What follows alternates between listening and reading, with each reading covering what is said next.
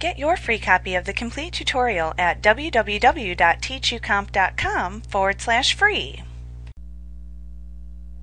Before you print your documents, you need to make sure that you have the document properly set up by using the Page Setup options on the Page Layout tab in the ribbon. You will then want to review how your document will print without having to waste the paper by actually printing several copies until it is correct. Word provides another view of your document called Print Preview to assist you in this. Using Print Preview, you can see how your document will actually look when printed on paper according to the specifications that you have set in the Page Setup dialog box.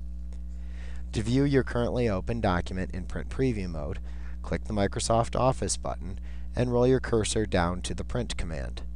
To the right of that command, click the Print Preview option. You will see the current page of your document then in Print Preview mode. Your mouse pointer should look like a magnifying glass. If you put it over the document area you want to zoom in on and click your mouse, that part of the document will zoom into view. To zoom back out, just hold it over the document and click it again.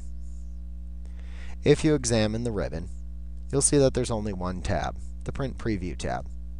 You can use the Close Print Preview button at the far right end of this tab to return to the normal view of your document without actually closing the document. Now, another button that you may want to use in this tab is the Zoom button in the Zoom group. You can click this button to open the Zoom dialog box. If you want to view multiple pages in the Print Preview, instead of viewing them one at a time, you can choose the Many Pages option and click and drag out from the button the number of pages that you would like to display simultaneously. You can then click OK to view that many pages at once. Note that you can also do some page setup in Print Preview, and you can also print from Print Preview.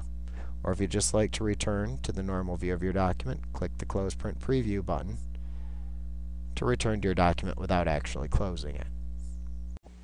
Like what you see? Pick up your free copy of the complete tutorial at www.teachucomp.com/free.